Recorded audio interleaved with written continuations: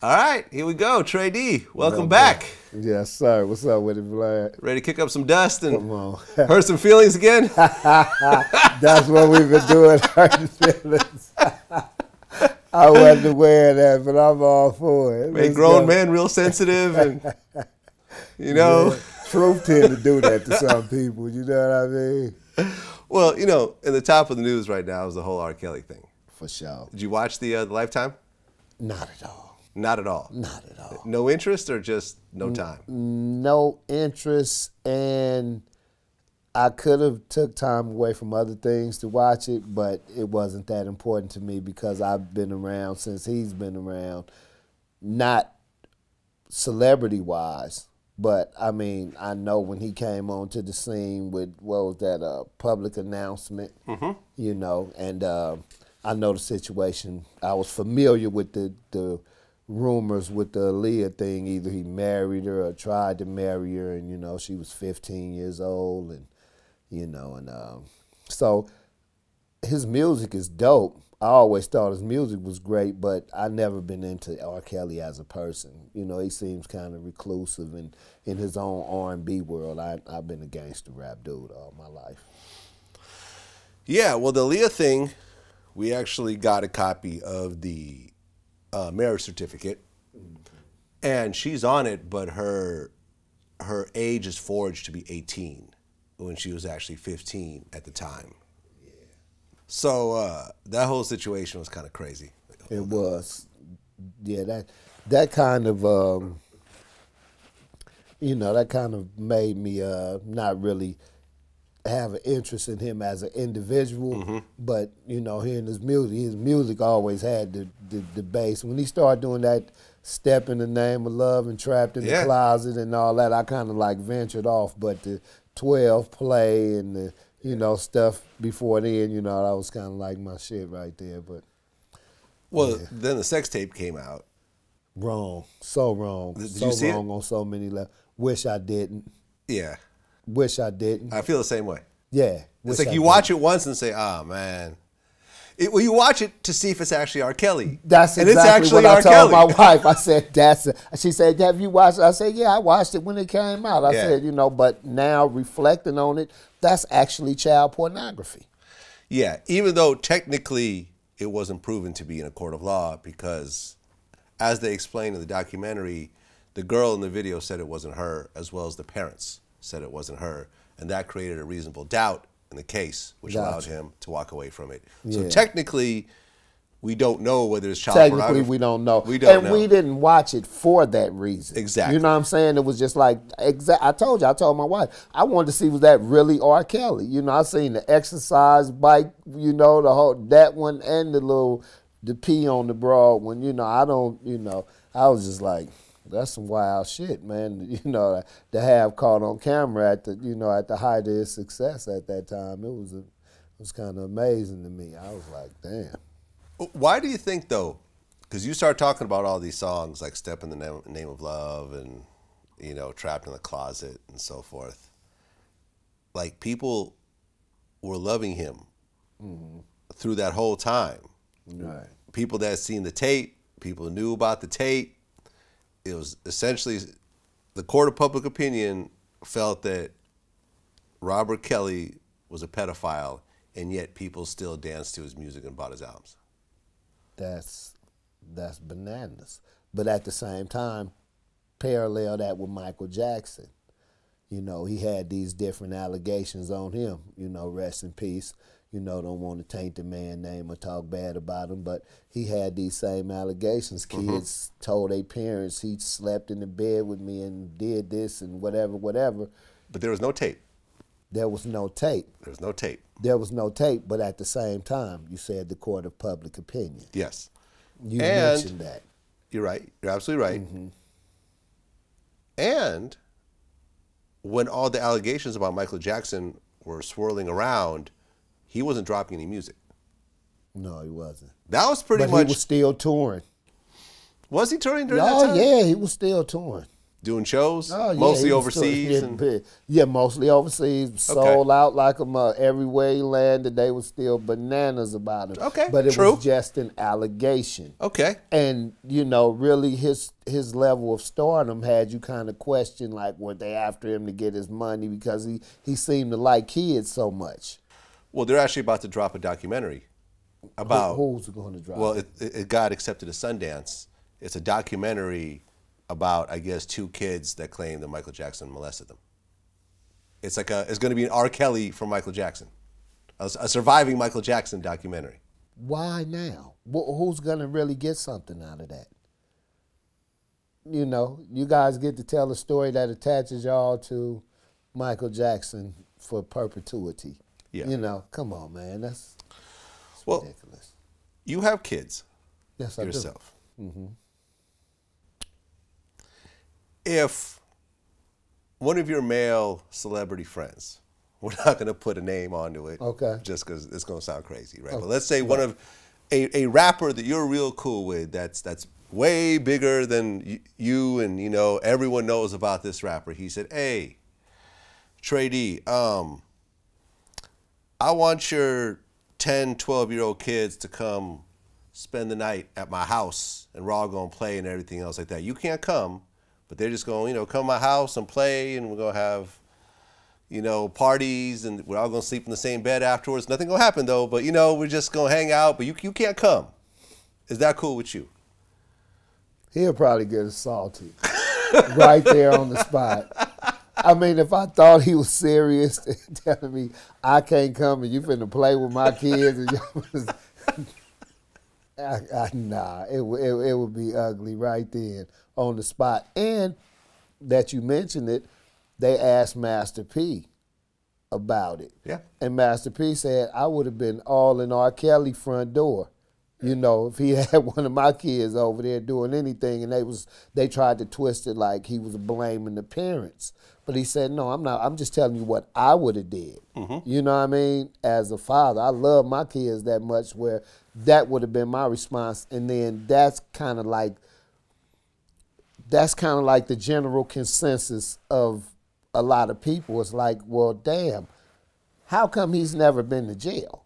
How come none of these parents have ever confronted him, like, you know, when he was winning these Grammys and stuff? Why none of them was outside boycotting and picketing and, you know, no, he's a pedophile, he did this to my daughter, or, you know, I mean, and now all of a sudden, you know, it's the big thing. Okay, we got Cosby, who we gonna get now? R. Kelly, you know what I'm saying? And, you know, I think people have been pimping out their kids since the dawn of time. You feel me? In the same way that a single mother in a lower income community would hope that her son joins the NFL and buys her a house and a car and allows her to quit her job, I think. And she takes money from the recruiter. Yeah. You know what I'm saying? To ensure that her son considers that college first. Right. And, yeah, real talk. Same way that, you know, a mother or some parents whose daughter has a natural singing ability, when a superstar, multi-Grammy winner comes around and they think, oh, well, he could get her a record deal and he could show her the industry and introduce her and everything else like that, they will look the other way. Michael Jackson, R. Kelly. Do you know what I found amazing? A couple of months ago, Aretha Franklin, rest in peace. She had a child when she was 14. She had her first child when she was 14. We talked about it after she passed. Yeah, and it's like, and then it made me really, it revealed who she was as an artist to me. She was grown at such a young age, and with that voice, the songs that she sang, it was captivating because it was so raw. It was so much raw emotion in it. They're actually saying she had her first child at 12. 12? 12. And there is wow. And there was rumors of incest and stuff like that. Yeah. To go along with that. This type of shit, man. It's been going on. It's been going on. What type of mother signs off their daughter? You know, I mean, Woody Allen? That happened in my neighborhood, actually. Yeah, one of the older homies was digging one of the homies' daughters, and I don't think he was aware of it, actually. I don't think he was actually even on the streets, but hollered at her moms and like, yeah, she coming with me. And to believe she was like 16, 17 years old. And, you know, I heard he slid her a little bread and out they went. I was like, wow. Whoa. That's the mother of the year right there. You did? I was like, whew. Yeah, it's heavy. I mean, you know, the people have been pimping their kids out for a long time. You know, like a lot of them boy bands. What's the dude had all them allegations against him? Chris Stokes. Yeah, I interviewed Raz B. Right. He didn't want to talk about it. I kind of, No, I wasn't even talking about Chris Stokes. Oh, who are you talking about? I'm talking about the one who had the white dude. Yeah, the white ones dude who had NSYNC or Backstreet Boys. Backstreet Boys, yeah. The Backstreet Boys. He went to prison for that shit. Yeah. Yeah, he was molesting. Yes, he was. Molesting them boys. Yes, and he stuff was. Like that. I can't remember his name, but yeah, sleaze bag. Big ass sleaze bag. Yeah. Pedophilia is something that nobody respects across the board. Shouldn't. I mean, but it seems like America understands it, though, because why is these dudes getting caught for this stuff and getting 16 months probation and, 2 years community service and, 3 years. But, conversely, you commit a felony, as they call it, you're trying to feed yourself or your family or whatever, and you're getting 10 years and 10 years for the gun and 5 years for the charge and 3 years for the prior. You walk out court with 18 years, but here this guy been molesting kids in schools for the last 3-4 years. You know what I'm saying? And he gets 2 years in the little cushy little joint and everything. Loses teaching license or something like that. I mean, they even got a story about this teacher. No, it's not a teacher. It's this hospital. The lady was in a coma for 10 years. And got pregnant. And wound up pregnant. Probably by That's one of the biggest delayed pregnancy ever. The seed must have been sitting in there, and then all of a sudden, No, I mean, she got raped. Of course she did. Yeah, she got raped. Of course you got sicko motherfuckers like that when they find out who did that. It might be Bill Cosby's baby. They testing everybody. That might be Bill Cosby's baby. You never know, man. I'm just saying, Bill Cosby into that type of thing. Man. He might have been going, from comatose to comatose hospital saying, hey, man, listen, should be $10,000. Let me just go up in here. It seems like now that what they doing is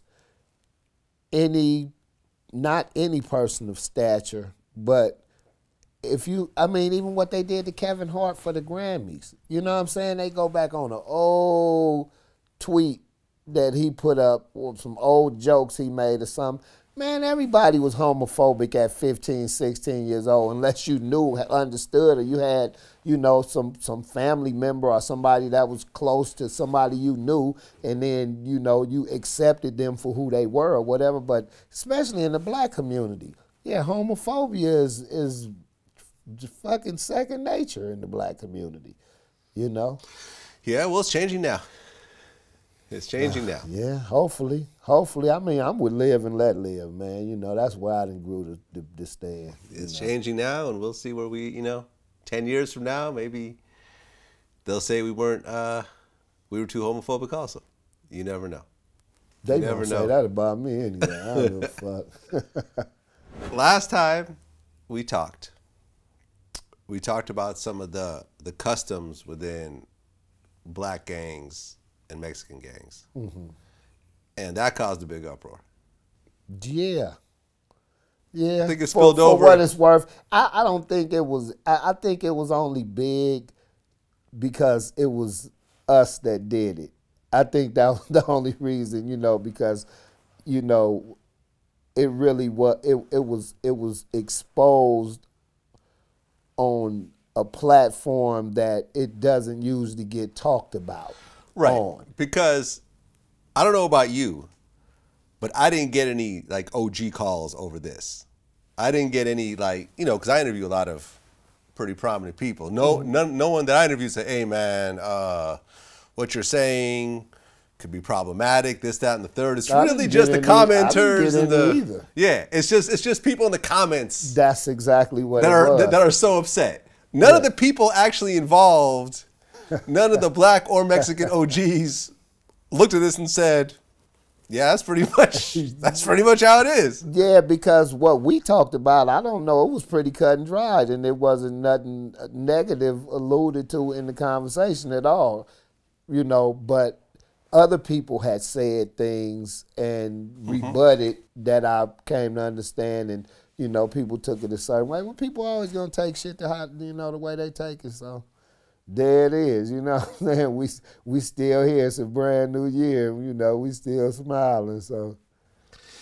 Right, because it's just an interesting type of thing, because I just did an interview with Freeway Ricky Ross, and he's the one that kind of started that conversation with me. That Yeah, sort I saw of that. carried on and so forth. He was talking about the structure between the structure. And he took it a step further. He talked about during all his prison time, and he was locked up for, I mean, he got life at one point and ended up doing a lot of years. He said that Mexican gangs, you know, people in Mexican gangs aren't even allowed to share a cell with black people. With the Mexican gang, they already have their laws. Yeah. And you're going to follow their laws. Yeah. Like, you can't sleep in a cell with a black guy. Really? No, it's against the law. A Mexican gang member cannot have a black cellie. None.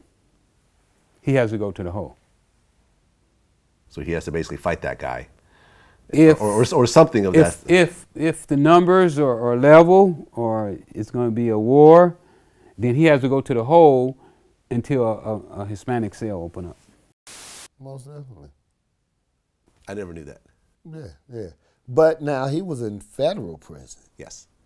Now you have state prison, which is what probably 80–90% of the people go to because they commit state crimes, you know, regular felonies.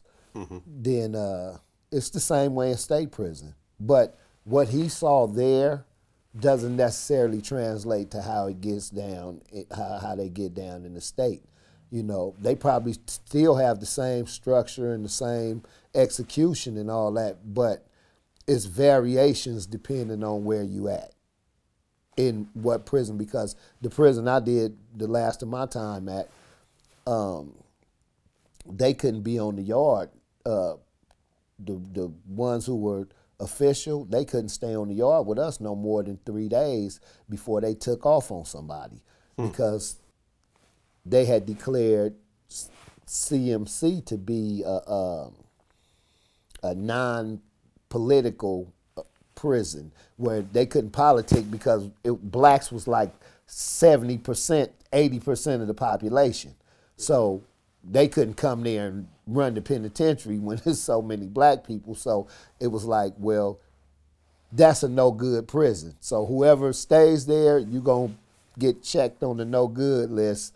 You know, you got 3 days to be there, figure out your target, go handle your business, and get off the yard. So they purposely attack somebody to get transferred out of that prison? Yeah. Completely? Yeah. You can't just walk to the police and be like, well, you know, I can't be here. You know, no, you got to handle your business. You got to get you a stripe on the way out the door. So that's the way the process works. If you're trying to get out of a specific prison, for whatever reason... No, just that prison, because if you stayed in that prison, you were regarded as either a snitch or child molester. They had one of Manson's people there. And this only was for whites and Mexicans. Black people, you know, it's just normal population. You know, everybody come do your time and do what you got to do. But for them, since they couldn't politic the yard, then they, you know, they wouldn't allow none of their people to stay on the yard and be considered still official. What percentage of the population was white at CMC? About 7%, 6–7%. 1 in 20. 1 in 15, something like that. Two out of 20, 1 out of 20 maybe. Yeah. Yeah. And were there actual like white gangs and so forth, the Aryan Nation and so forth? Once they consider dropouts once they stay in the prison that I was at for so long. The one I did. Now the first prison I was at, Salinas Valley, it was like cracking. So everybody from the Nazi lowriders and the Aryan Brotherhood and all that, they was official. So they came out and got down when it was time to get down or whatever. Matter of fact, when I got up there, they had just killed a police officer or whatever, and we was on lockdown. They killed one of the COs up there, and we was on lockdown. So they was very active up there. In CMC, though, since they couldn't be there, they was considered dropouts, and, they didn't have no ranking or respect among, whatever car they represented prior to them staying there past the 72 hours. Well, when you're outnumbered, okay, so let's take a look. You're talking about 5-7% white. When you're outnumbered by all the blacks, and you're outnumbered 4-1 by the Mexicans. What happens? No, the Mexicans there, the population of Mexicans was probably like 20%. Okay, so you're still outnumbered 2-1 by the Mexicans and outnumbered 7-1 by the blacks. What happens to you at that point? How do you get fucked with, or? You just do your time. You know what I mean? You Okay. kind of like get out the way and let it happen. Whatever going on around you, you try to pretty much steer clear of it. That's how I seen them operate, those who stayed there. And, some of them be cool, They ain't dropouts with us because they wasn't from our gang. Y'all decided to stay here for whatever reason. Okay. That's y'all business. You know what I'm saying? As long as you respect who I am and how I get down, I ain't tripping off you. I just interviewed Lil D, Daryl Reed. He was known as the crack king of Oakland. By 20 years old, he was a multimillionaire. People said he was Felix Mitchell's uncle, but that's not exactly true. Felix Mitchell was his uncle. Well, no. They said he said that people were saying that Felix Mitchell was his uncle, but it wasn't actually true. It was just, the big homie in the neighborhood that took him under his wing, and, he was affiliated with Felix's crew, the 6ix9ine mob. No. So at 20 years old, he was a multimillionaire, and he ran the coke trade in Oakland. And right after his 20th birthday party, he got snatched up by the DEA and ultimately given 35 years. Of which he did? 28. 27 years, 10 months.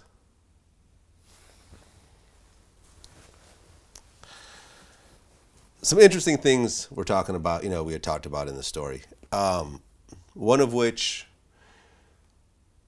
when he got picked up, he accepted right off the bat that it was over. When they came through that door, put them cuffs on me,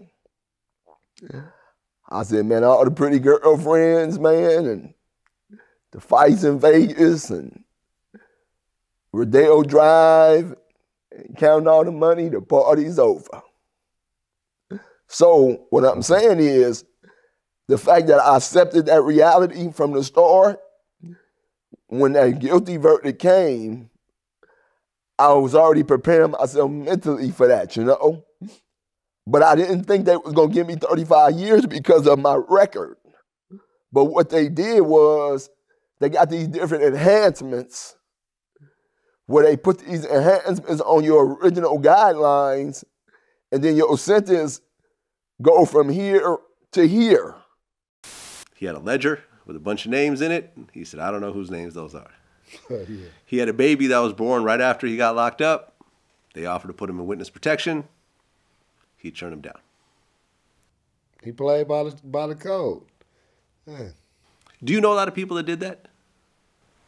I know a couple. Football numbers. I'm not talking 5-10 years. I know a couple. Yeah? Yeah, I know a couple.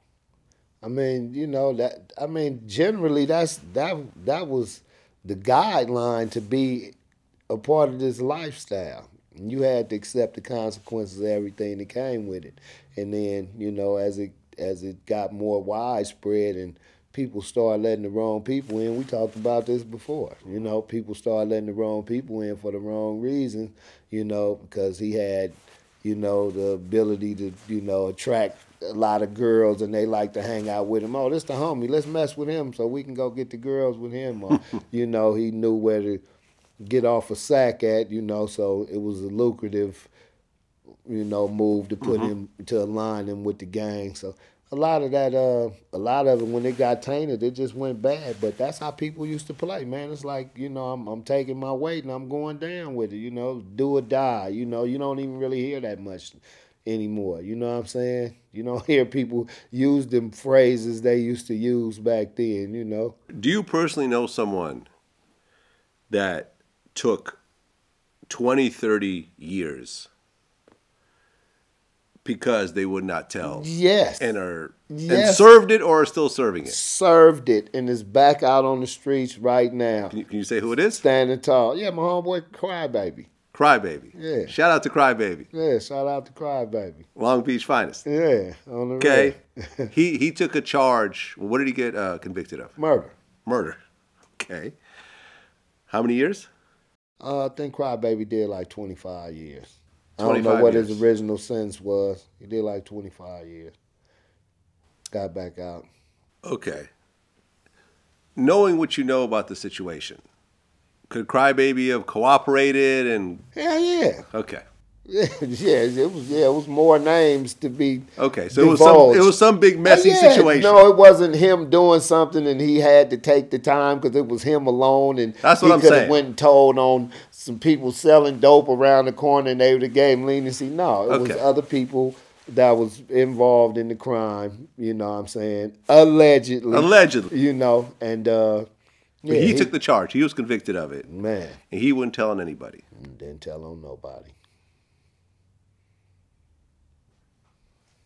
There was an interesting. Someone has sent me this the skit. I think it was called "Walking the Yard." It's like these two dudes that are walking the yard, and they're just talking about jail situations, and they're talking about a situation like this. Okay, I'm involved in a crime with some other people. I'm a stand-up dude. I don't snitch. I take the charge. I do the time. I come home. Where's the win? Where's the what? The win. The win. Where is the win? What do you win because you followed the rules? When you follow the rules in a game, there is a prize at the end of that game. The prize is that you can still look at yourself in the mirror and you can still go around your same peers as before and get accorded the same level of respect that you always did. And you're able to maneuver in that same circle and beyond just because now it's official that, you're a stand-up guy and ain't nobody gonna question that. So it is a benefit to it. It's not an actual reward, but it's a definite benefit to it. Quite a price for a benefit that... So what you gonna tell and be a rat motherfucker the rest of your life, ducking and hiding motherfuckers and see who might recognize you, and you can't go to Walmart to get you some toilet paper and some bath towels? Or you could just might, or you could just move. Yeah, you can't move. Nah, it's not that simple. Nah? Nah, it's not that simple. Somebody will recognize you or know or hear. You got a cousin, you know what I'm saying, the old baby mama, it ain't hard to find a motherfucker at all. You got relatives in Idaho and Kentucky. It's so easy to find somebody in America. It really is. Okay. It really is. It really is. So I mean, if you opt for, hey man, I said I was gonna stand up like this and I was committed to all this, but now that it happened, I changed my mind. That's not fair to everybody who trusted you with the secrets and with the with the structure. You know what I'm saying? It's like you violated everything you said you was gonna commit to. Now I'm not gonna ask about specific situations, but have you heard of someone that snitched on people and ended up dead? Yeah. You've heard of this situation happening. Before or after the trial? After. Aha. So they've already done the damage. So that's just a Or revenge. I mean, even while going to court, you know what I'm saying? While court was in progress. Yeah, 'cause the clock is ticking. I gotta they hurry up became and get rid of this guy, or else I'm about to go to prison. Yeah. I mean, that's the policy. You know what I mean? And if you adhere to the policy, it don't matter if it's your brother or a close friend or you know, you gotta swallow that, man, and handle it. If it's going to continue to be a code and a guideline, otherwise it's just anarchy and chaos within the G world. We talked about how for a few years Lil D balled out. Had Maseratis, had all the chains, the girls, his 20th birthday party, 2,000 people showed up, MC Hammer was there and performed. He was living it. Yeah, right. And then he went to prison for 28 years. In 10 months. 27 years, 10 months. Oh, okay. In prison, 8 years more than he'd been out of prison. I asked him if it was worth it, and he said he'd be a damn fool to tell anyone that balling out for a couple of years is worth it. Man, if you trying to be like me, you's a damn fool. And then they asked me, why would I be a damn fool? I said, man, I just did 28 years in prison. You want to be like me? And then I tell them that they need to think about the consequences. You can go do a flashback of the conversation that me and you had about about the brother BMF, Big Meech. Big Meech? Yeah. You asked me pretty much that same question. And I was, no. Balling out for 10 years ain't worth going to give up damn near 3 decades of your life inside of a box. Yeah. No, it's not worth it. It's not worth it. I mean, he'd have loved to be on the streets eating top ramen and chili and, you know, going to look at the beach and watch the sunset, you know. Talk to a girl. Yeah. Hold her hand and walk up the street, Yeah. you know. I mean, my wife always tell me, you know, you on your way home now? You know it's a bunch of traffic. I be like, traffic. Do you know how many times I stared out the window and said I would just love to be sitting in traffic right now? And you tell, I got music, I got a blunt, I got a cell phone. You know, what is traffic? I don't know what traffic is. Exactly. Yeah. Well, I interviewed Freeway Ricky, and his plug was actually an informant that ended up testifying against him and gave him life in prison. I said if Blandone, you know, the guy that ended up getting him locked up ultimately, if he walked into the room right now, what would you do? He said nothing. What would happen if he walked in the room right now? Oh, nothing. Nothing. I have absolutely nothing against him. Really? Nah. Wasn't his fault. See, the way I look at it is, first of all, I made the mistake of getting in the drug business. That's a heavy acceptance of responsibility right there. Well, you have to accept responsibility. Yeah. As an adult. You should. You should. A lot of people still don't. That's why, you know, they in the situation they in. Yeah. Yeah. Yeah. He accepted that as part of the game. Now, you yourself were not a drug dealer. No. You were a robber. But you were getting snitched on also. We talked about a snitching situation that... Well, the robberies that I was doing, the people really couldn't snitch on me. Okay. Because they was on the other side of the law, most of the robberies. Let me rephrase that then. As a criminal, overall, you were snitched on.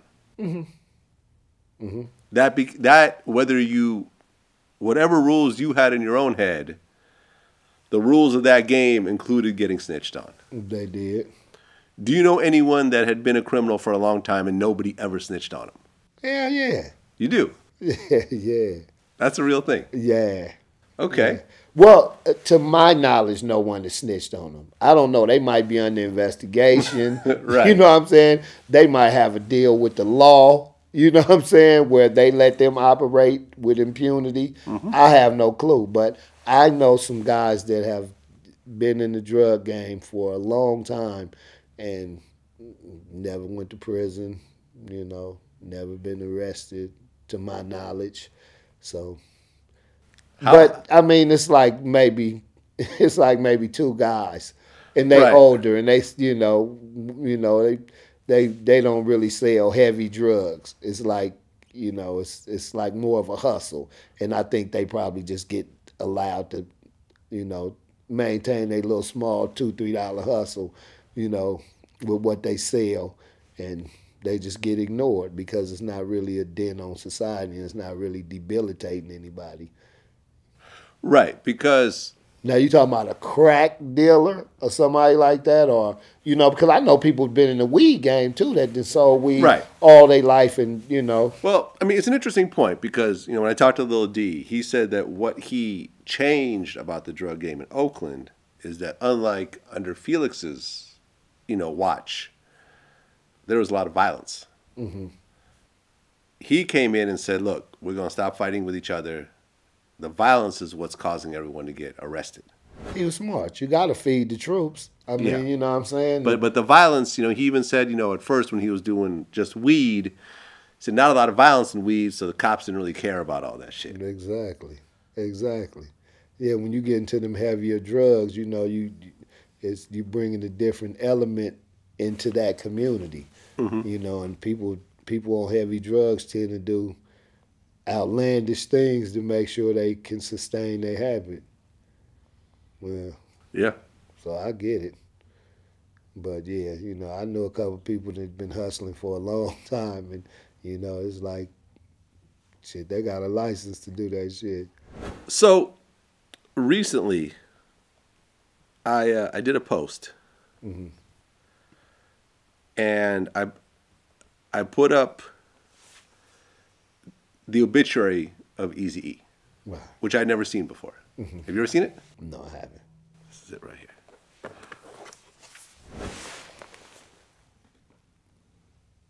Mm-hmm. Eazy-E's actual obituary. So I posted it up, and I left a caption about rest in peace, Eazy-E. And then I went on and started talking about how AIDS is real and how it's important to use condoms and get yourself checked and your partner checked. And, there is home testing that you could do for HIV, and there's a pill called Truvada that you could take to potentially avoid HIV and, and take your health seriously. Right. This caused a big uproar, right? To the point where people are like, I can't believe you're using a dead man to promote HIV awareness and so forth. To the point where one of Eazy-E's daughters, Ree, made a video about me. I'm going to go ahead and play it for you. Eazy-E has 11 kids, by the way. Right. This is one of the younger ones, I believe. Okay. I just wanted to speak actual factuals right now. In reference to that post that lame ass dude posted, I'm not even too mad about the Suge Knight post like that. Like, okay, whatever, it's not real. But for you to post my dad's obituary and say rest in peace, but to follow after telling some AIDS is real, use a condom, when he knows, because he's spoken to a few members in my family in reference to my dad and knows that it's not AIDS that killed my father. That shit pisses me off. Like, you're a lame. I never known anybody to be so lame in the media like this. Like, you canceled for real, bro. Like, chill out. Respect my family. If you want to say rest in peace, how you disrespecting my dad's legacy by saying AIDS is real, use a condom? Like, nigga, that's not even the case, and you know that. Like, you know that. My daddy was murdered, and you know that shit. So that's what pisses me off, that you continuously can sit here and post bullshit about other people in the industry. You ain't helping us. Did you know her dad was murdered? Well, I don't think her dad was murdered. I think her... That's what I mean. That was her allegation. Like, I've interviewed... Well, anyways, I'm going to get to my response. Got you. Because I actually, I rarely respond, but when there is something to talk about and there is a bigger picture here, True. I respond. So, number one, I have interviewed people around him as well as his oldest son. When you saw that, what did you think? When I saw that, I thought she was saying that you knew her dad had been murdered, and then you was just using that as a way to promote AIDS awareness. Yeah. That's how I received it. I put up a poll. She mentioned the Suge Knight thing. Because I saw all in the comments, it's like, he didn't die of AIDS, Suge Knight injected him. It was Suge Knight, it was Suge Knight, it was Suge Knight. So I said, how did Eazy-E catch AIDS? From having unprotected sex or Suge Knight injected him? I did a poll, over 1,000 people responded. 60% said Suge Knight injected him. They gave Suge way more credit. He probably should have gotten that. I know Suge. I can't see Suge walking around with no vial or AIDS and talking about what time we going to the hospital. I can't see Suge doing that. Suge could be like, look, man, y'all fools get ready. Look, about 2 o'clock is visiting. Y'all go up there. I can't. And I don't think they had it, I don't think they had that depth of animosity between them. I don't know for a fact because I wasn't even in the music game then at that time. But I can say for sure that I never saw Eazy no time when we was performing or hanging out or none of that. I never saw him when I was dealing with Snoop and Nate and the Dog Pound up at Death Row. Well, I responded to her. Mm-hmm. And I said, I recently did a post about Eazy-E's passing, and I talked about AIDS and AIDS awareness in that post, and I still stand behind the statement. There are 37 million people living with HIV, with 2 million new cases yearly. Now, I went on to say that responded to my post and said that I know for a fact that her father didn't die from AIDS. Now, I have the utmost respect for Eazy and his family. And over the years, I've interviewed Lil Eazy, his oldest son, and then a bunch of his artists like Bone Thugs, DJ Yella, DOC, Michelle A, Arabian Prince, Cold 187, BG Knockout, Dre. Wow. That's almost a lot. The whole roster. Almost the whole roster. Yeah.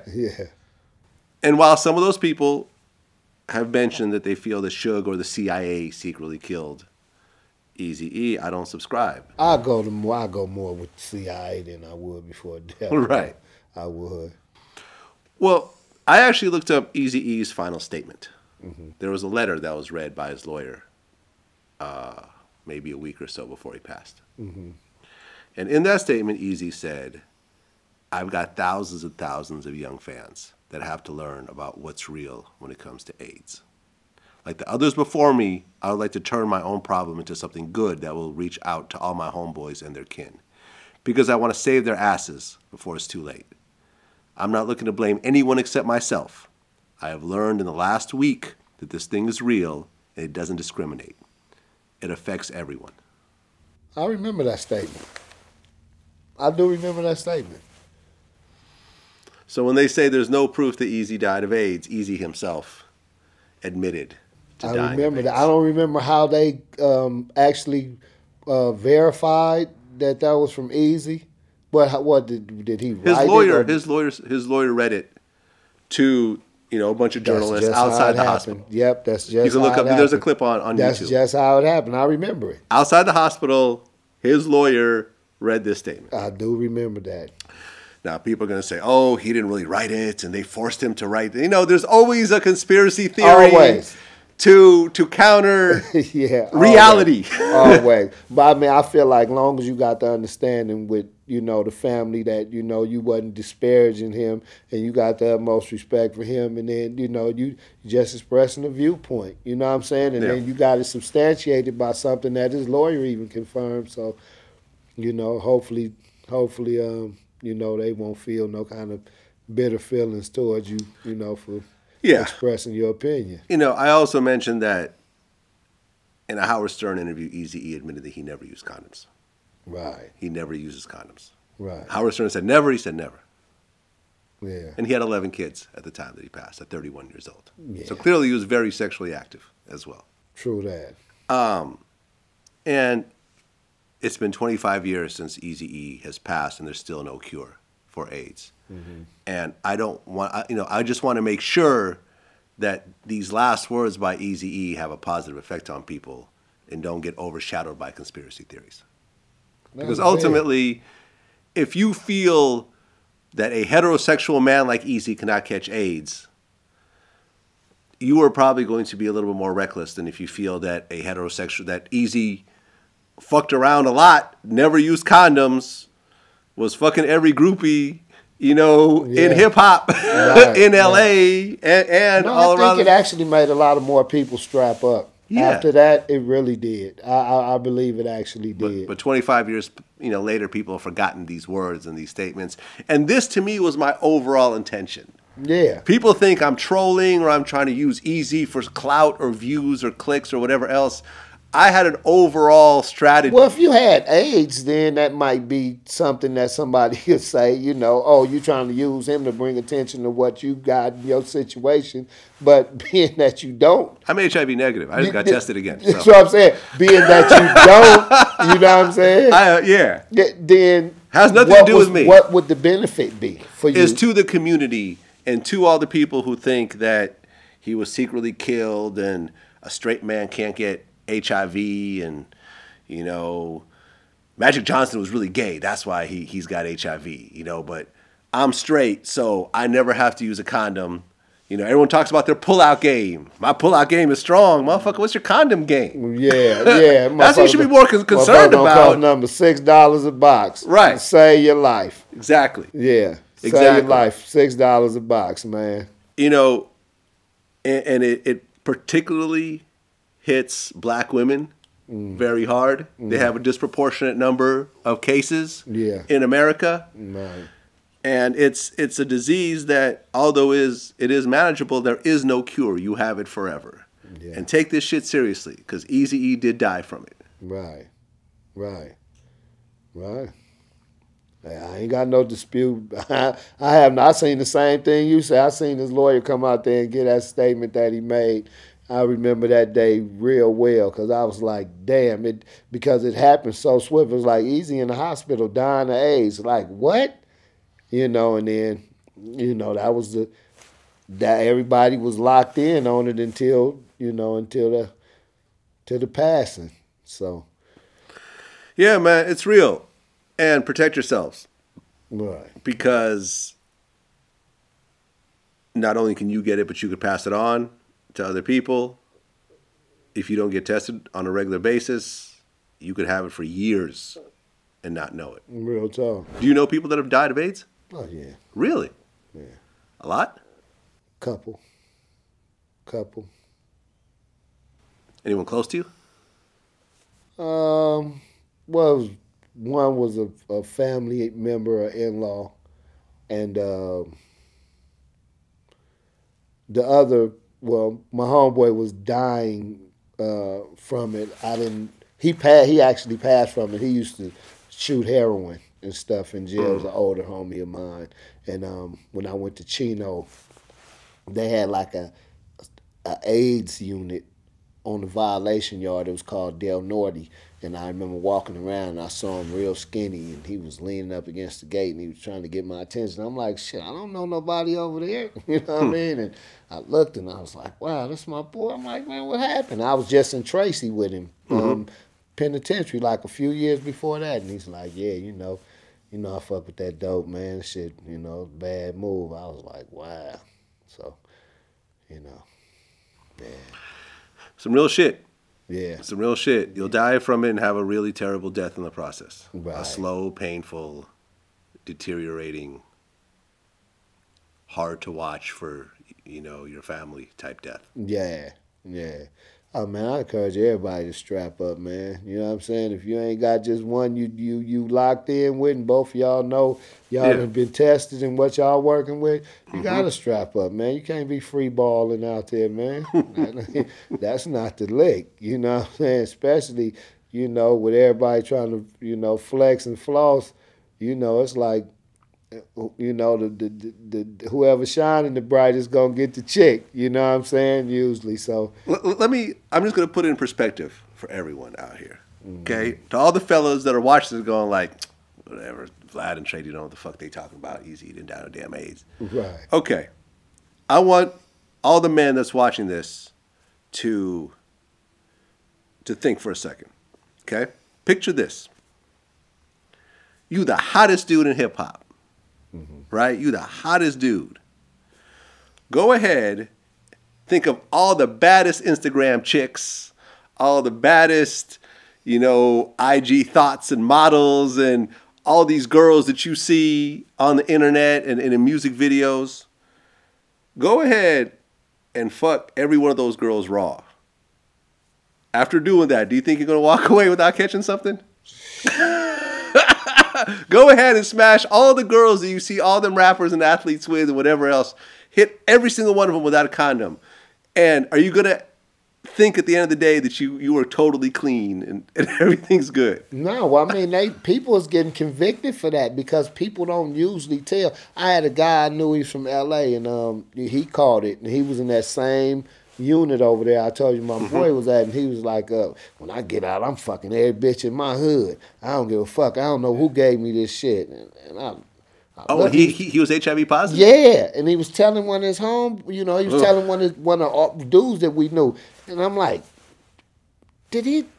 I said, oh, wow. So everybody I knew from that hood, I let them know, you know your homeboy got They was like, no, we know, you know what I'm saying? Well, and that, most of them knew. But, yeah, that'd be the attitude people take on. I don't know who gave it to me, so fucking I'm going to kill everybody with me, and it's fucked up. That's why it's still, pervasive as it is. Yeah. Yeah. And, people really need to consider that, though. Yeah, you can't, if you keep rolling the dice, man, it's like playing Russian roulette. Well, it's like playing Russian roulette. That motherfucker you might miss it 8 times. That 9th time, wow. Last thing you do. Yeah. Well, I'm going to tell everyone there's a few things that a lot of people don't know about, which I talk about, which I'm going to repeat. There's a product called Quick. It's at damn near every pharmacy. It's around $50. It's a home HIV kit. Right. You take it. Quick. Quick. $40, $50. You rub it under your gums. You put it in 30 minutes like a pregnancy test. Comes out. 1 stripe, you good. 2 stripes, you should probably go get another test. Right. You could sit there with your partner. The both of you can get tested. If you choose not to use condoms, and at least you know that one of you is not HIV positive. There's also a pill called Truvada, which you could take on a daily basis, which is 99% effective in preventing HIV if you come in contact with it. Oh, so it would stop you from getting it. Stop you. Truvada. Not perfect. It's been known to be 99%. There's been 3 cases, because someone pointed out, it's like, there's been 3 guys that caught HIV being on that pill. I actually looked up the 3rd case was a gay man in Europe, and they actually they ask for your stats, how many people you had sex with, to figure out how you caught it. This guy had sex with 75 men in 1 month. Wow. That pill was not able to stop that. That pill said, fuck this shit, I'm out. Yeah. You're on your own. Yeah, pill stopped at the throat. Right, I ain't going down to that shit.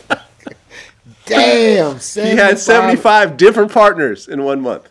Man, I know some dudes that swang with a lot of chicks, man. I don't know if none of the dudes I know like that can say they done ran through 75 girls in a month. Well, they probably weren't gay either. So you think you just got men. So you got dudes who are fucking and other dudes who are, you know what I mean? So it's just a bunch of fucking. That shit is nasty as fuck. Yeah, man. 75. So anyways, it is possible. It's not 100%. This is why if you're going to be out there, you could protect yourself in multiple ways.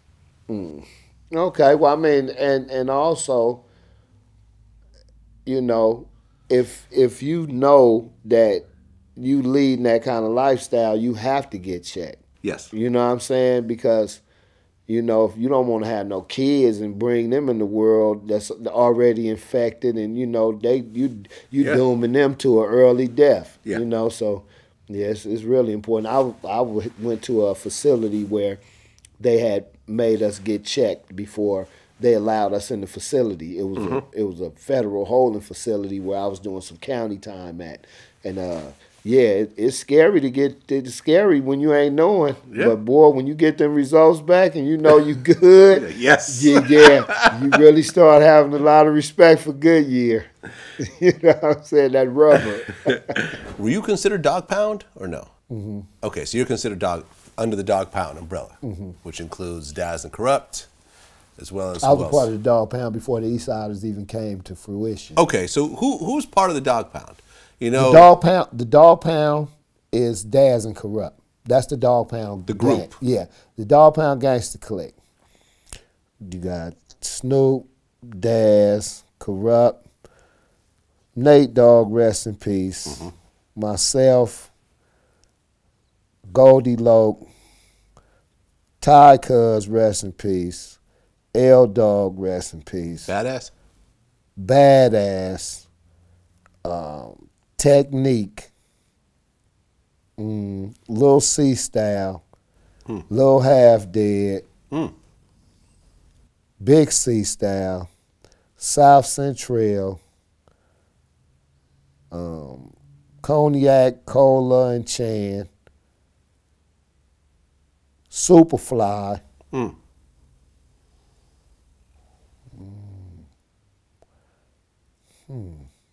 lot of people. There's a couple of more I'm missing, I'm sure. But yeah, we pretty thick.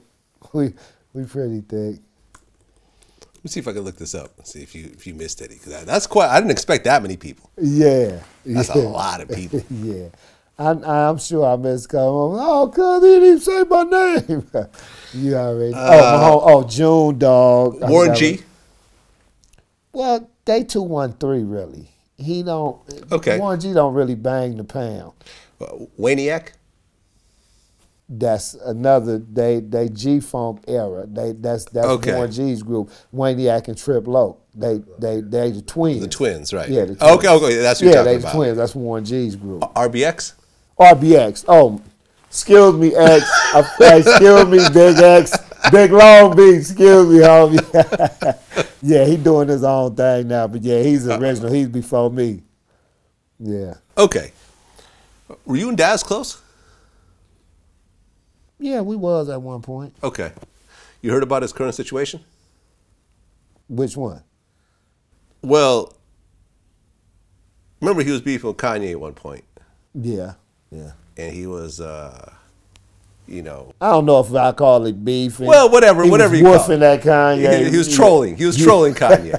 I'm going to say we'll call it what it is. It is what it is. I'm sure whoever do it, it is what it is. He was trolling Kanye. And in the video, he was, he's always smoking blunts and everything else like that. Well, apparently some Kanye fans called the police on him. They raided his house because he was living in Atlanta, I believe, at the time, somewhere in Georgia. Right. And they found a bunch of weed at his house, which to me it looks like personal use, but there was a bunch of charges in the beginning. Now there's like 2 felonies, and they're saying he's facing up to 25 years. Wow. And his mom's sick too. Well, I'll say a prayer for him later on, man. You know what I mean? That's pretty much the most I can do. Yeah, I'll say a prayer for him. I don't think he's going to get any jail time, but the thing that people are kind of explaining to me that, Georgia is not California. No, not at all. Just because the exact same thing is legal in California, Georgia doesn't give a fuck. My father-in-law lives out there, and my wife say, we're going to smoke the weed here. When we get there, we're going to smoke the weed in one secure place there, and that's it. We ain't riding around doing no smoking. We ain't... Yeah, they real 10 years for a joint. So you can get 10 years for a joint. And with all the flexibility in the, in the cannabis world right now, with states becoming legal and things like that, they still haven't mentioned anything about legalization in Atlanta that I know of. Georgia, so, yeah.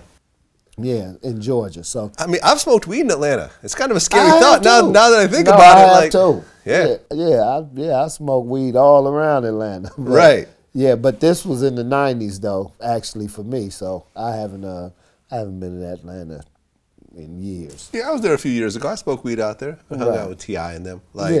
We were all smoking weed. Yeah, I mean it's the company shoot. you with, I'm sure too, Yeah. because sometimes they say we smoke weed in Texas a couple of months ago, and it's they still strict about that too. But police was walking up asking for autographs and taking pictures while we was blowing big old blunts. So I hope he gets through it, because people really have to understand that this Instagram Live is the devil. Like, you got to be so careful. Like, I really don't go live very often. Me neither. Hardly ever. No, I used to go live on my radio. It's too unpredictable. You don't know what's going to happen. And if I say anything a little bit edgy, it will always end up somewhere on fucking YouTube or someone's page or whatever. As soon as I go live, I know a lot of people are recording. And I'm not even like famous like that. Like, you know what I mean? Like I'm not even like the guy in front of the camera, like a Daz or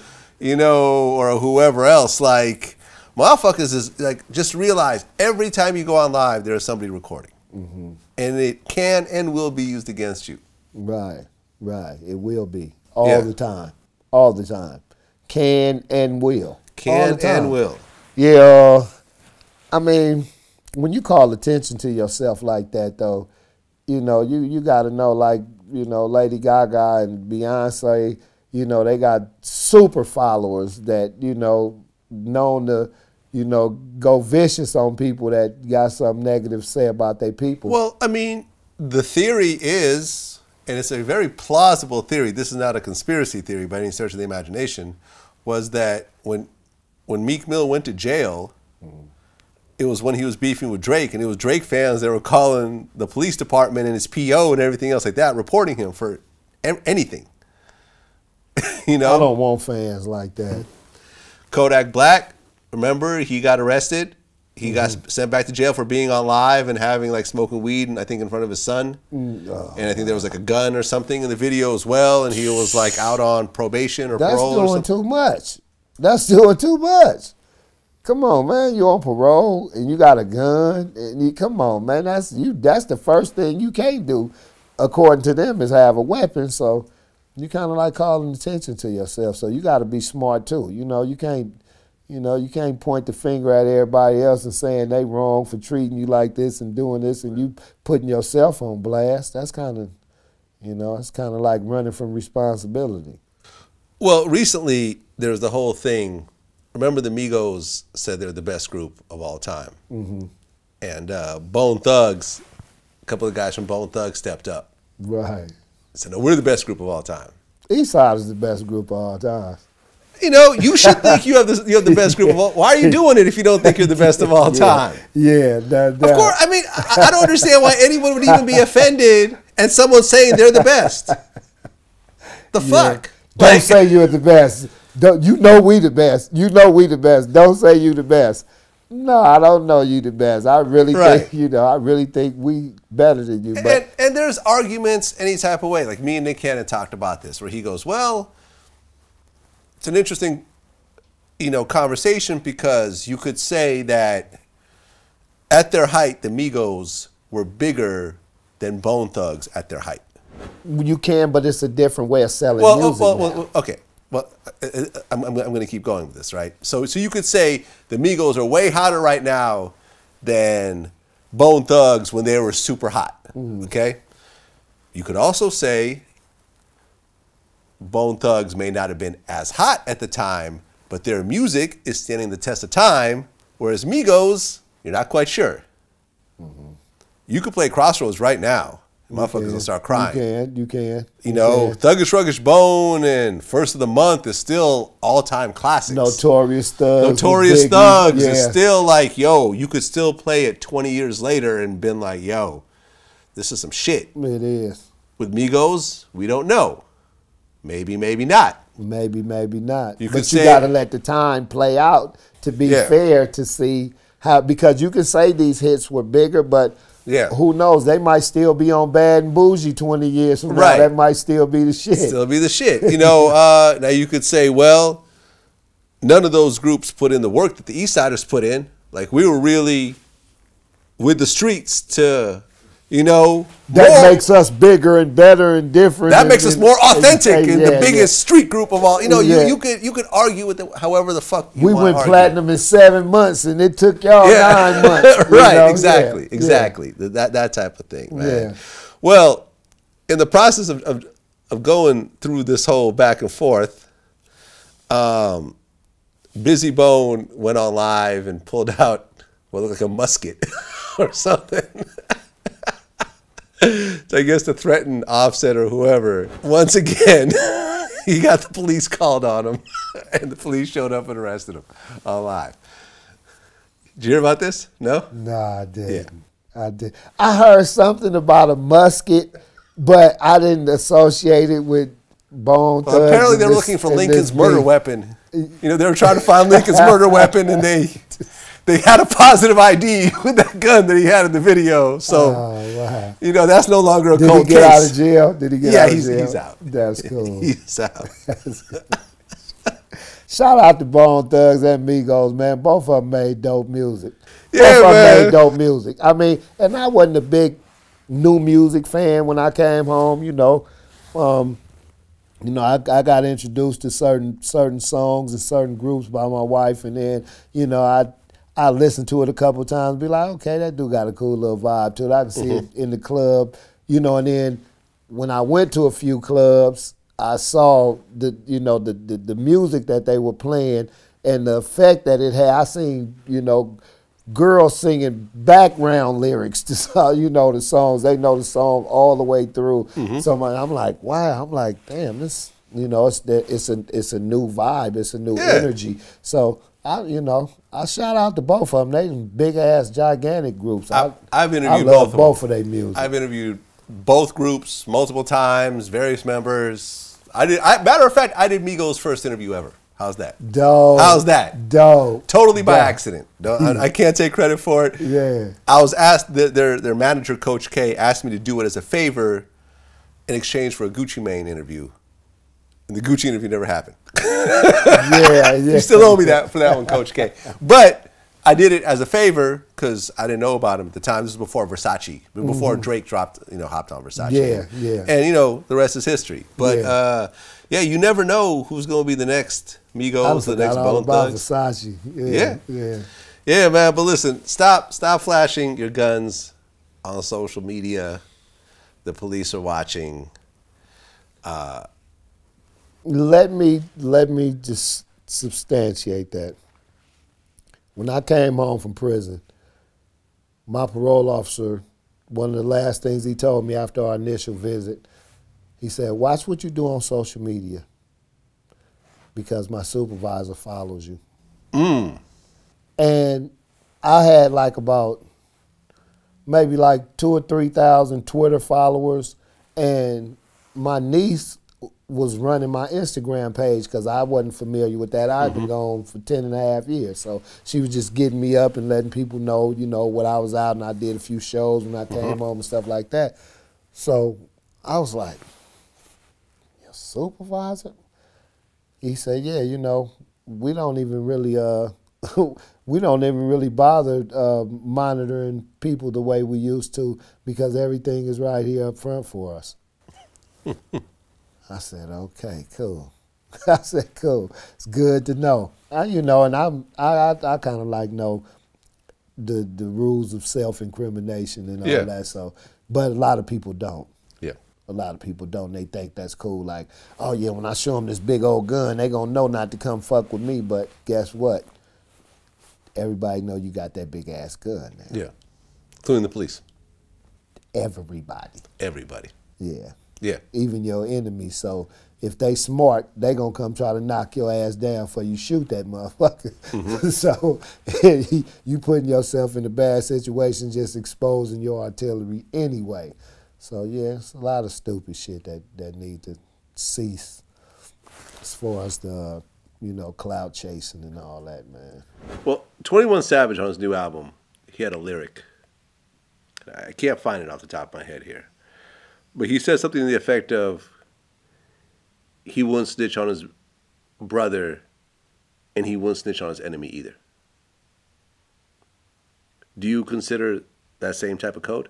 I'm not snitching on nobody. So your worst enemy, you will give that person the same pass that you would your closest friend. It's not even a pass. It's just I'm not helping the police do shit. You know, it's not the person that I'm not telling on. It's just I'm not telling. I'm not telling. I don't got no information to share. None. You know, I was in a situation like that before I came home. I got a dirty test. And, you know, I had to holler at the yard cop to see if he would be, you know, cool enough to hide my shit until my parole date came up and I could slide out without having to answer to the dirty test. So the dirty, what, you tested positive for weed or something? Weed. Okay, so you're smoking weed in prison? Every day. Every day? Yeah, okay. every day. At least 4 or 5 times a week. Okay. You know? But, and before I did, I hollered at my homeboy Tiny Fudge, said, look, homie, this the situation with me. This is my little homie, but I'm letting him know if any questions or speculation arise, this is what's going on. Got this dirty test. I hollered at my boss up in the kitchen. He said, look, the only way you might get out of that is hollering at this dude on the yard. I'm not going to say his name because, and he was like the worst motherfucker you'll want to talk to or be around because he always peeping and trying to see who got something going on. But I told my homie, I said, sit right here on the bench by the basketball court. I'm finna go holler at him about this situation. And as soon as I walked up on him, that was my first intro. Check this out. I got a situation. I was told to holler at you, but I don't have no information for you in return. And this is a CEO that you're talking about? Yes, a CEO. Okay. Yes, a CEO. I have no information in return to give you for this favor that I'm about to ask you. Mm-hmm. So you can just either tell me to beat it right now or what's the situation. And he actually looked out for me. He actually looked out for me because I know I was dirty. And they caught me like a couple weeks right before I was going home with a test. So you wouldn't have gone home? No, I could have got another 90 days or something like that. Yeah, it's 90 days. 3 months. Yeah. When you're counting the days to your final day, I know that was just... Yeah. What are those last couple days like?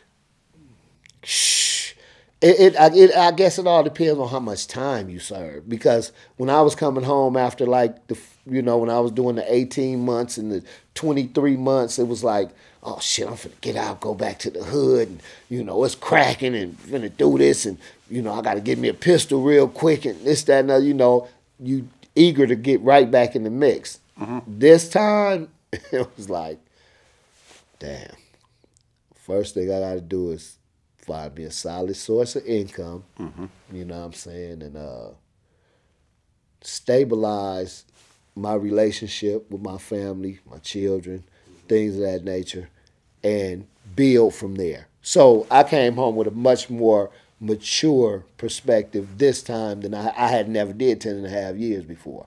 So, the 2 years and the 3 years and the 9 months, back to the program. Well, you went from what year to what year? 2003 to 2014. November 2003 to April 2014. So you missed the whole mid to late 2000s, early 2010s, just gone. All that shit that happened is... all of it just passed by me while I was in the bird cage. You were in a unique position because you could get out and you could do shows, you could sell features. You actually had a legal source of income because of the work you put in before. True. The average person who does 10 years usually is not in that same boat. Not at all. No. Unless there's some Wall Street banker. Nowhere near that boat. But a typical lower income person who does 10 years, they get out with a serious felony on their record and very few prospects of making legitimate income. How many people have you seen that get out and play the straight and narrow as opposed to just go back in? Most now. Most now. Yeah, the fly shit now is to have a good job. Mm. If you was in the game before, and you escaped, with a little bit of fed time or, a couple of times in the state and now you got kids and, you got a home and this, that, and the other. The fly shit is to have a job now, so you're not putting yourself at risk of losing everything that you've acquired. What's very interesting is that I asked the same question to Freeway Ricky Ross and to Lil Deee, mm-hmm. both of which were multimillionaires going into prison, mm-hmm. allegedly. Mm-hmm. Both of them, allegedly, stashed money, property, and everything else like that with friends, relatives, and so forth. And both of them said when they got out, all that shit was gone. And when you get all that time, you have to trust somebody. You got to let people hold money. You got to let people have your properties in their names. And majority of the guys that you will have a conversation with that did a bunch of those years, throughout those years, family and friends, they gonna spend that money, man. Because they feel like you don't need it though. Like in their mind, they say, all you need is some money to go to the commissary and get on the phone. Same thing with you? Same thing. Same Identical stories. Identical, yeah. So all these people that are getting locked up who think that their relatives and their homies are gonna hold on to that $500,000 in cash and that property and those cars when you come out. And when you doing it, you're thinking like you're gonna accumulate this stuff, and when you come home, you will have that. Yeah, but when you came out, you had nothing. Nothing. So all this stuff that people were holding was all gone. Zero. That's what my next book is about. Gone like a motherfucker. The money got spent up. Yeah. The property was now in other people's names, and they weren't really trying to sign it back over to you. Yeah. And they'll justify it. Well, you know, you didn't really need it. No, I got my family, so I'm sorry. Right. This is what happens. That's the all reality the wannabe kingpins that are watching this right now that think like, well, I'm gonna do 5 years, but I'm gonna come out a multimillionaire. No, you're not. Whoever's holding that shit is gonna spend it. I was talking to one of my homeboys earlier today, and he was cussing out his daughter, talking about she done worked him a few times, you know, on money he got. Like, man, I can't believe this damn girl, man, told me she was gonna do this and that, and got my motherfucking money, and I ain't seen a dime. And you know, so yeah, even your own family, yeah. Well, because you're giving a bunch of money to someone who's probably poor. If you're poor or you were poor, whoever you're giving it to is probably poor. Yeah. You know, chances are, if you give $100,000 to Jay-Z, he's probably not going to spend it, exactly. Right? But how many Jay-Z's do you know when you get locked up? Zero. Yeah, zero. And that to me was kind of shocking because I'm like, nah, these dudes, you know, and these are guys, you know.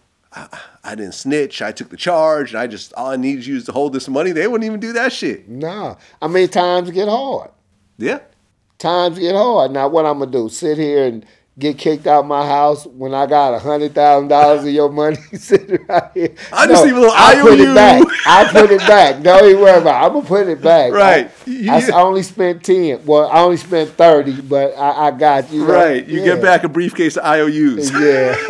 That's what you get after 10 years. That's what you get. So you've seen the same thing. Yeah, I have. This is what happens. Yeah, it is. It is. In almost every case. In almost every case. Yeah. You might have a nice car that you put up somewhere at somebody's house in their garage or something that might still be there, you know, and that's about all you can hope for. That's about it. Any tangible finances, you know, it's after doing, you know, a bid.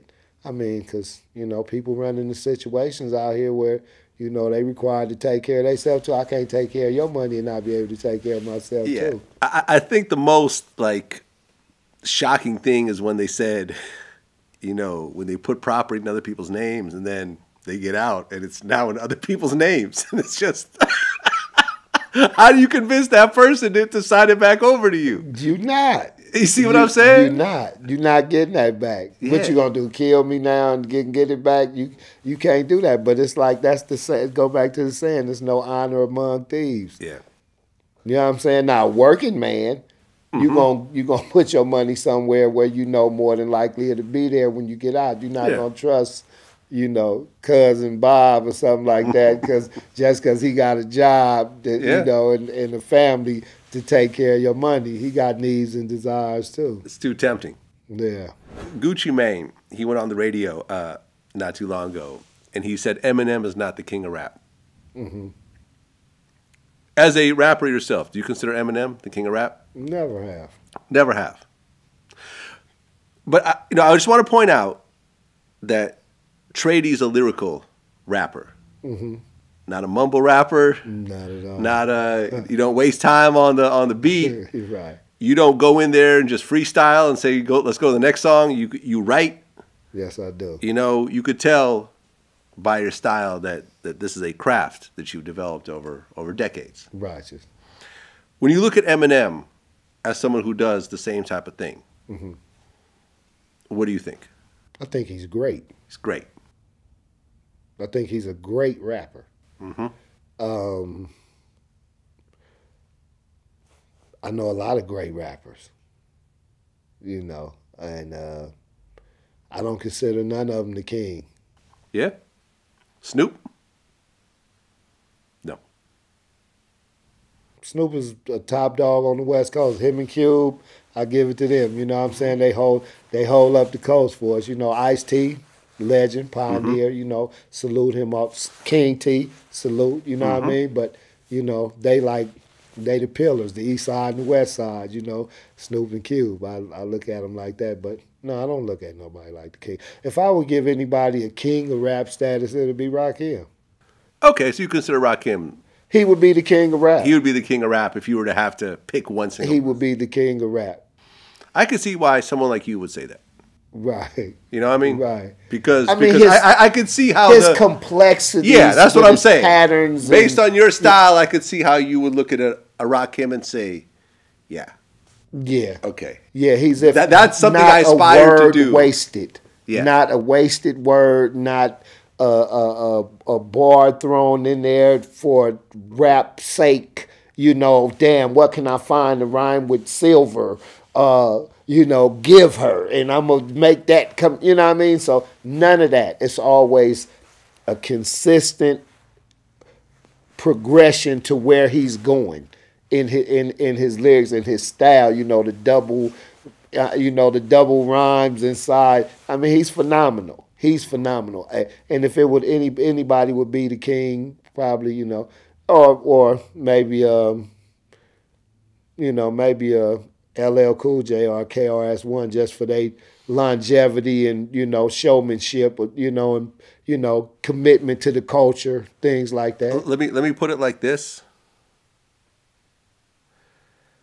KRS-One's Love's Gonna Get Ya, to me, is one of the top 5 best rap songs of all time. Yeah. Let us move on. Yeah. Yeah. Love's Gonna Get Ya. Yeah.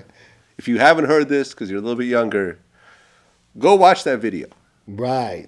Go watch the video and look at the storytelling along with the message, with the way he put it all together, with the beat, is an absolutely phenomenal piece of hip hop art. Yeah, it is. It is. And you really can't take nothing away from the people who identified themselves as the kings of rap. Run DMC. Yeah. They made hit after hit after hit after hit after hit after hit. You know, I mean, they were hip-hop at one time. They were the epitome of hip-hop at one time. So when I think of king, I think of somebody like, you know, that really like the contribution to rap, hip-hop probably wouldn't be the same had they not entered it. Did you watch the documentary on Netflix about Jam Master Jay and his murder? No, I didn't.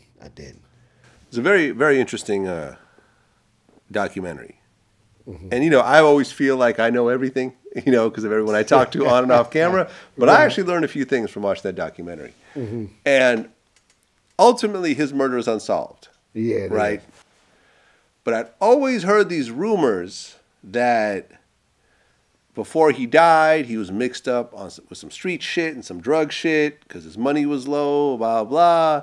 And, you know, you hear little rumblings, but it was never, you know, actually clarified or expanded on. So I just figured, okay, that's just nonsense. So in this documentary, there, you know, was Jay's, you know, was Jam Master Jay dealing drugs at the end, and all his friends like that's ridiculous. This guy's an international star. He was touring, you know, blah blah. It's ridiculous. Yeah, no, he was.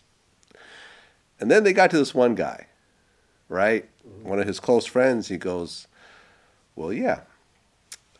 Near the end, Jay's money was really low, and they went out. Him and a couple other him and, you know, some other person went out to L.A.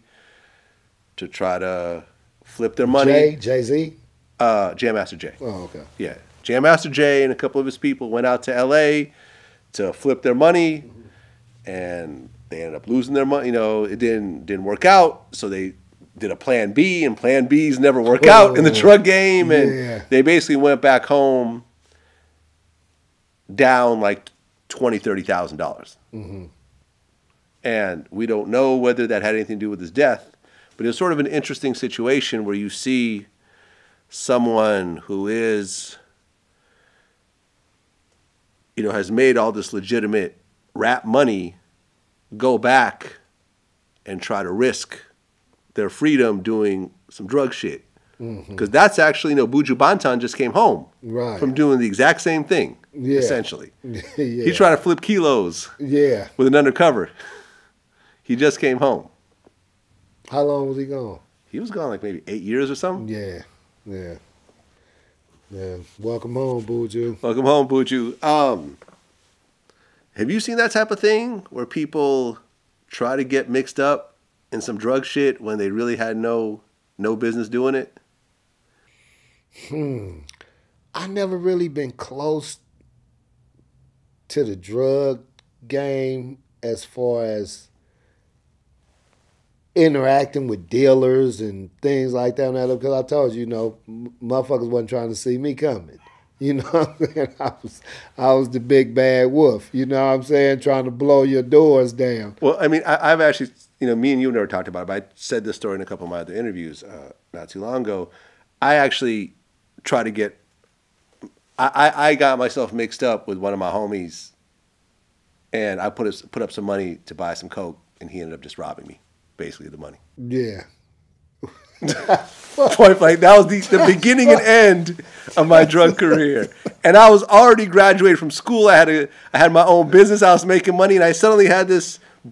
I had just seen Deep Cover, and I somehow came up with this idea that I'm going to do this on the side. And he robbed me the first. And this was my homie. He robbed me the first time, and I remember I was talking to Freeway Ricky about this, and we both talked about how lucky I got. That was pretty much the end of it. Right. You know what I mean? And hopefully it wasn't a large lump sum. It was pretty large, unfortunately. For you at the time. For me at the time. Right now it's not, but it's still an amount that I'm like, shit. I can't believe I was that stupid. Like, what he doing? What the guy doing right now? He living his life. I ran into him. He all right? He some doing years all right? later. And he said, when I ran into him, he said, no, I'm going to pay you, man. I just got to pay you through American Express. You know, I got you. You know, just open up American Express. And I went and got the account, and he stopped returning my calls after that. But it was a very interesting feeling at the time because I'm like, okay, he just, you know, he clearly just robbed me of this money. Only thing I could really do at this point is violence. That's it. I can't call the police. I can't sue them. I can't do nothing. Violence is my only answer. That's your only option. And it wasn't an option for me. I didn't have a crew, and I wasn't going to do it myself. Right. And it was a very eye-opening kind of experience. Yeah, don't get involved in don't shit get you ain't ready involved for. in shit that you're not ready for. You know, I remember I was talking to my actual D-boy homies about this, and I'm like, where'd they go wrong? He goes, no, well, see, you always got to be with the money. See, that's the problem. You let the money go on its own. You got to be with it at every step. And I'm like, shit, I don't know what the fuck I'm doing. Like, But look how it turned out, though. It turned out cool, and I take a certain amount of solace because this was someone I was running with. Mm-hmm. You know, I'm not going to say what our connection is because it's irrelevant. But had he not done that, he could have potentially been involved in all the various businesses that I've been in over the years, and he could have made 50 times that. Fucking with me. Yeah, man, that's what you do. You let people play themselves. You know what I'm saying? And well, after my career of jacking, you know, for lack of a better term for it, I was blessed to realize I had this gift, you know, to spit. Mm-hmm. And once I realized it for what it was, like you called it, it really is a gift. And it made me appreciate that God had gave it to me, and I made a commitment to myself that I would never taint what I was blessed with as a gift with contaminating it with something that was unclean or impure. And before I even, was Muslim, anything like that, that was just how I felt inside about cherishing my gift. So homies would ask me like, hey, D, let's do this, and if they was real cool with me, sometimes I might be like, well, I got this for you, hopefully this will help you out, do what you got to do, and, I don't expect nothing back. If I need something, I holler at you, but, that's you, man, go and do that. And I would never try to, get mixed up in none of that. Tekashi 6ix9ine, still in jail. Court date in September. September of this year. They're saying that he might get a bail package.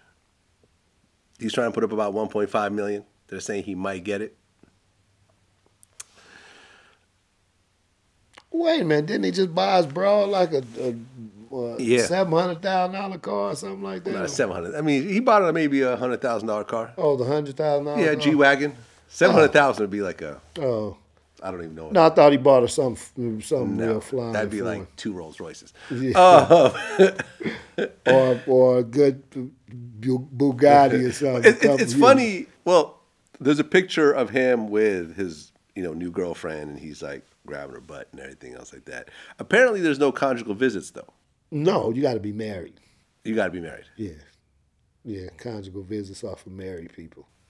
Because, for example, Joel Santana is going into, I think he's turning himself in for like 2 years or something like that. And he got married right before he went in. So he could have sex. Married in the courtroom. Were you married while you were locked up? No. No. None of that. I was married, but me and my wife was done, and then, my new wife, we was building our relationship at the time. Oh, really? Oh, so you met her... No, we knew her before. Before? Yeah. Okay, it wasn't like one of those pen pal... No, I don't do that shit. Yeah, nah, that's playing to lose. You know what I'm saying? You confessing all these feelings for somebody you ain't even met, I'm not really with that. You see that a lot, man. You do, and most people get used in that situation. Especially seems with overweight women.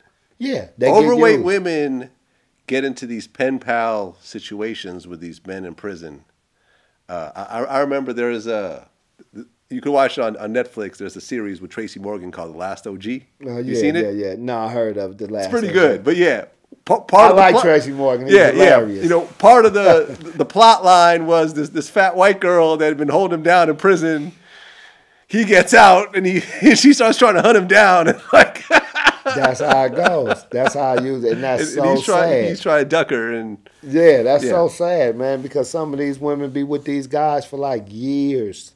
I mean, and they'll get out and won't even go see the chick, man. You know what I mean? After all this good shit, she sent them clothes to wear home and everything, and that's don't never see hide nor hair of them. I don't really feel sorry for the women. Honestly, you're an adult. You know what you're getting into. Yeah. You know what you're getting into. You start a relationship with a man who's in a cage. He's not there because he likes you that much. But I mean, my thing is not the women so much, it's the guys that is, that taint them for the next person that might really, what I'm saying, have some kind of desire, because, it's somebody for everybody. Yeah. You know what I'm saying? And just because a chick overweight, that don't really mean she a bad person. No, not at all. Listen, a lot of heavyweight women are in great relationships, loving husbands, loving boyfriends, everything else like that. I'm just saying. Some like them chunky. Yeah, some like him chunky. But what I'm saying is when you establish a relationship as a pen pal situation, you should know. You should expect that relationship will probably end once that person walks out that door. And is no longer in the same position as when the relationship was in full swing. Yeah, I can't disagree with that. I can't disagree. I mean, this guy stay in the mirror longer than you. He come out the visiting room and his hair all did and he neatly groomed, and you should know. You should pretty much know. You just a stepping stone or you know, somebody that's just helping him out in this situation right now. Because, you know, in there you can't really hustle unless you can draw or, you know, you got a particular skill like you can cut hair or something. Other than that, you ain't doing no robbing in there or, you know, no selling dope unless somebody bringing it to you. So, Freeway Ricky, he mentioned something interesting. I don't remember whether it was in our interview or something else that he had maybe said or written about. But he said that while he was locked up, he met a lot of people that had life in prison because they were in a beef with somebody that got out of hand. And most of them said, I could have talked to the person and settled it, but my own ego and pride prevented that from doing it. So it just kept escalating until the person ended up dead or, you know, shot or whatever else. And here I am now over a situation that could have been very easily fixed. yeah. Can you relate to that? Hell yeah, I can. Remember we talked one of our earlier interviews when you asked. Matter of fact, I put the skit on my album, my third coming album. When you asked how words affect me to this day, and you know, could I had said the same thing 20 years ago, and I said, of course not. I mean, yeah, you know, it's a multitude of situations where you just don't want to let it go. It's just like, you know, no, this guy got to know that he can't talk to me like this or he can't get at me like this or whatever. And then, you know, yeah, ego and pride, that take more men down than, you know, than the police and poverty. You know, with my own personal self-development, you know, I'm consider myself somewhat of a grudgeful person. And I was thinking about the MC Hammer situation where Search says he still wants to put a pistol in the guy's mouth and, you know, blow his head off and so forth. I just want to like put a gun in his mouth. You know what I mean? Like, but that's me. Like, that's my anger. That has nothing to do with him. That's like me taking poison and waiting for him to die. That's my poison that I have to deal with, that I have to live with. Wow. Yeah, that was one of the things in the Search interview. He goes, I wish I don't want to, you know, don't think about sticking a pistol in MC Hammer's mouth just so he could feel what I felt when, you know, those guys were trying to kill me and stuff like that over that whole situation. He still feels that way. And I started thinking about it a little bit in terms of internalizing because I'm like, wow, that's, you know, whatever, 25 years later.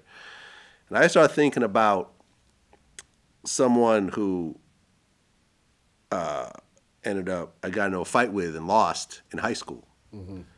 And, you know, I felt like he kind of sucker punched me. And I realized that I was mad at him even after he committed suicide years later. Right. And I was trying to figure out how I could maintain an anger towards a person who's dead that I will never work it out with. I could never punch him back. Right. You know, and feel like we're even now. Right, yeah.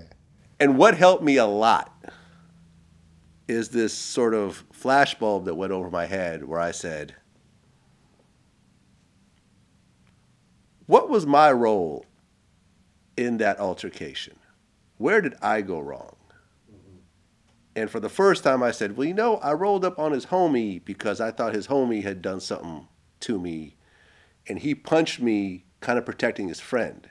Oh, yeah, like a real friend to do. And I'm like, would I have? I might have done the same thing. I was kind of, I was like angry. A real friend will do. I was angry and on some bullshit myself that day. I was kind of angry during that whole year. I remember. Yeah. I was on some bullshit myself, and you know, I probably deserved to get punched to a certain degree. And once I took responsibility for my own actions, it made me feel better about the whole thing. Yes, sir. And it's something that I try to apply to everything in life that upsets me. And you'll be surprised how well that works. Taking responsibility for your role in everything. Yes. That was a that was a situation that I had encountered in a contractual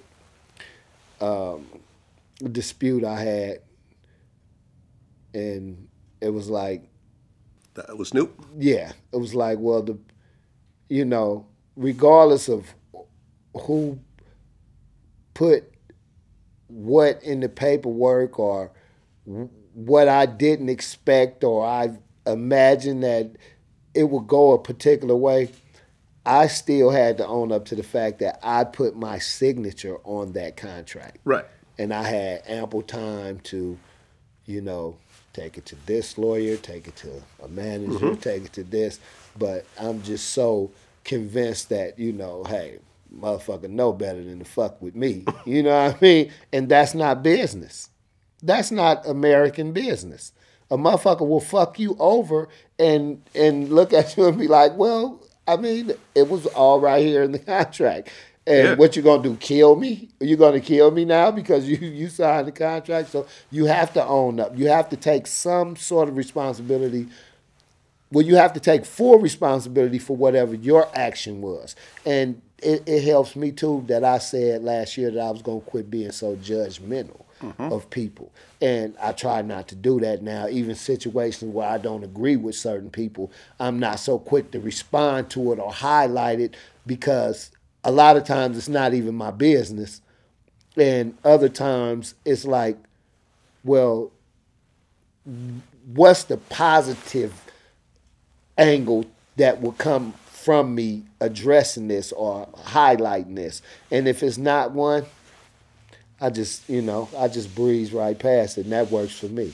In the world of Navy SEALs, a military team is considered the best in the world, or one of the best in the world, depending on what country you speak to. They have a concept called extreme ownership, where every person on the team takes full responsibility of the entire situation, regardless of what their particular part is or regardless of what happens externally to make the situation go wrong. They take full responsibility for it. And they actually teach these methods to CEOs and so forth. Extreme ownership.